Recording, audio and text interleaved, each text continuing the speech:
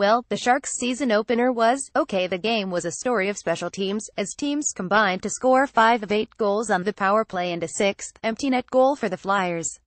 While it's too early to start worrying about some of the bad signs we saw during the team's first game, there are some themes that have carried over from last season.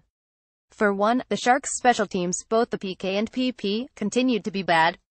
At least we saw Burns taking shots from somewhere on the ice, not near the point. That's an improvement, if it lasts. Martin Jones was not good, either, posting a .867 save percentage in his first outing. His 5v5 numbers were very good, however. Still, it'll be a long season if the refs continue to call games like they have and the Sharks' penalty box party continues. Tonight, the not very well-liked Kings come into town for the first time this season.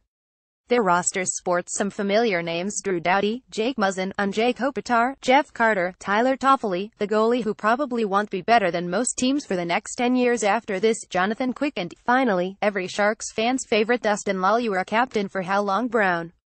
The Kings have been a perennial shot attempt controlling juggernaut, but ownership finally let ex-GM Dean Lombardi and ex-coach Daryl Sutter go during the off-season, presumably due to their overly expensive contracts and inability to turn shot attempts into goals, respectively.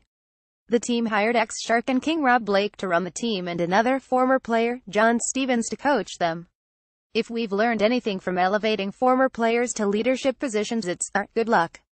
The Kings beat the aforementioned Flyers in their season opener, while the Sharks are looking for their first win of this year's fresh sheet of ice.